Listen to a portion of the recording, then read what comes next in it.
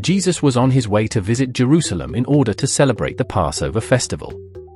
This is the most important holiday for Jewish people. He sent 2 of his friends he called disciples to a village nearby. Jesus told them that they would find a donkey there and take it with them. They did so.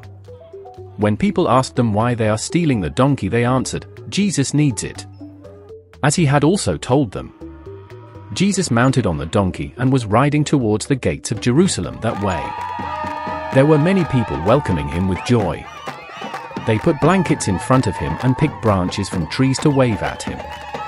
It was a celebration just as one for a king entering the town, and everyone was singing, "Cheer for the king that God has sent us."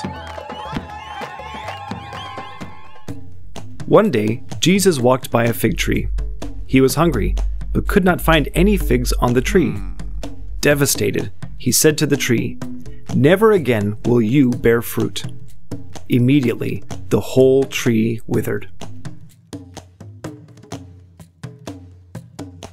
Jesus' friends, the disciples, were confused.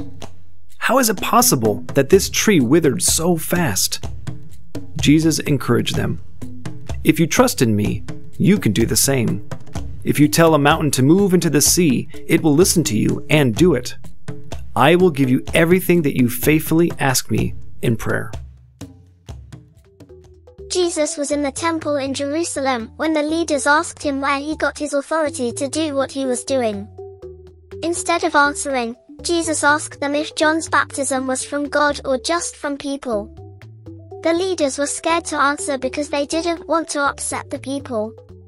So, they said they didn't know, and Jesus told them he wouldn't tell them where his authority came from either.